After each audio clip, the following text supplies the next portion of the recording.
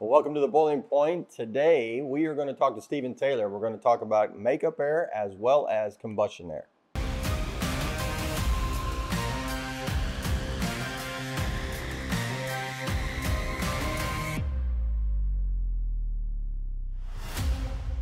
Welcome to the Boiling Point. I'm Richie Ware and this is Stephen Taylor. And today, Stephen, I'd like to talk a little bit about, we can hear these the burners on, so It's a little bit loud in here, which is awesome in a boiler room. Love to be in a boiler room with all the noise and everything, of course.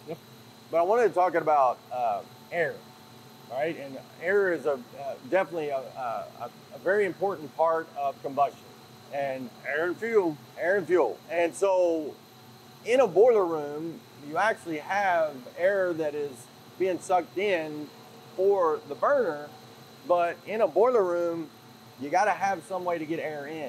So maybe talk a little bit about what makeup air is and combustion air. We run into issues all the time when we upgrade at somebody's burner and then look at the boiler room and there's no combustion air louvers.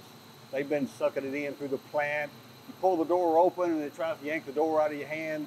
You know there's a negative pressure inside the boiler room, so you need to put louvers in. So we put, every time we do an upgrade, we size the makeup air louvers based on the combustion air that the burner is going to need. So there's codes and guidelines for doing that. It's, you know, a square foot per million BTU input or something like that. So we have all that done. And sometimes they're louvered vents and sometimes they're fixed louvers. They're not modulating louvers, they're fixed. So use both of them. In this particular boiler room, it is a modulating louver, and because we could have 4 boilers on at a time here, and that will modulate based on that, correct? It does that. And the other thing, if you notice, we also have exhaust fans in here to try to keep this thing cool, where you can have class and talk to people. So you have to size the louvers for exhaust fans and the combustion air. So we've got both. And then the way we set these up, most of them are set up that way. The louvers for the boiler, they don't open up until the boiler kicks on. Calls for heat, then the louvers open up, then the blower kicks on. So we got fresh air coming in anytime the blower's running. Okay, so makeup air. Real quick with makeup air, what if makeup air is, you know, it's pulling out cold air from outside, you know, is there any issues with that? It will change the combustion if you have the intake vented, ducted to the outside. In here, we temper that because most boiler rooms do. You're pulling it in, and then the air in the boiler room will heat that, preheat that air, so that the combustion will stay pretty much even all the time.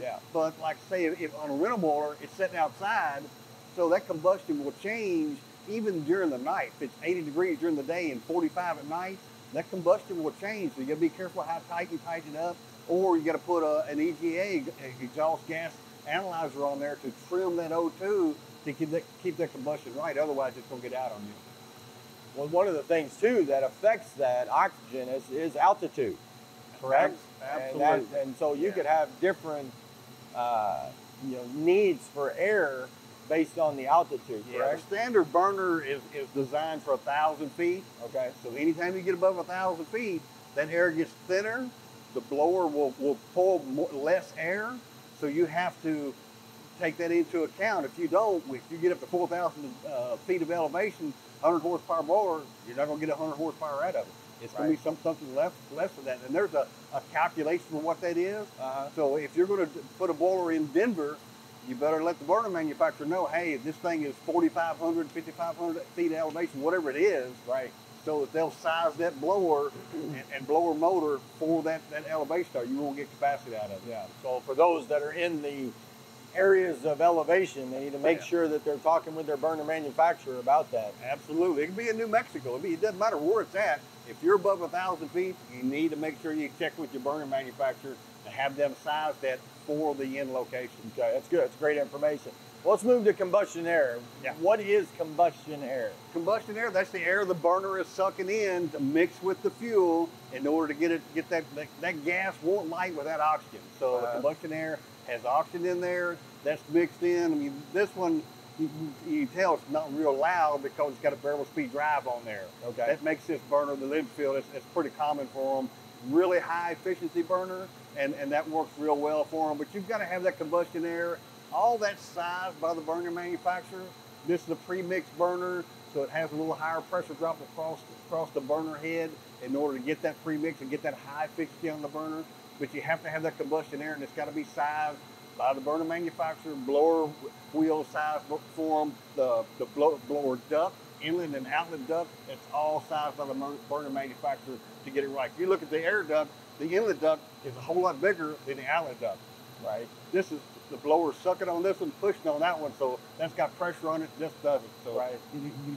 They have to be sized by the burner manufacturer, or you're going to have problems.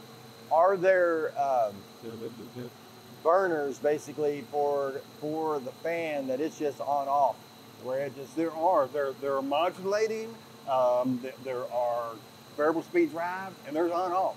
It comes on, it runs, and when the heat is satisfied, and you shut itself off. Yeah. There's no modulation, no nothing. Your air is fixed, and that's all. We call it a set fire. Right. The firing rate is set when you do the combustion setup, and that's all you've got. Right. And as far as how the burners are designed,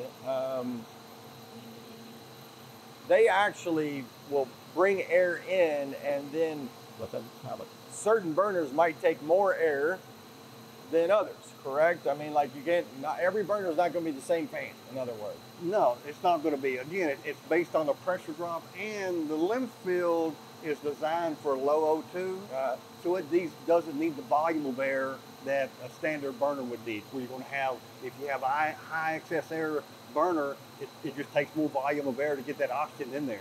Right. The air's got a certain amount of oxygen in all of it, so you've got to have higher volume of air to get that oxygen there on a standard burner than what you do on the lymph field. Okay. All right, well, good stuff. Air is so very important in the combustion process, obviously. Makeup air as well as that combustion air. So again, very, very important. Make sure your boiler room has plenty of air that's able to come in, and it's not sucking doors closed or blowing them out, whatever. So, well, we'll see you next time on the Boiler Boy.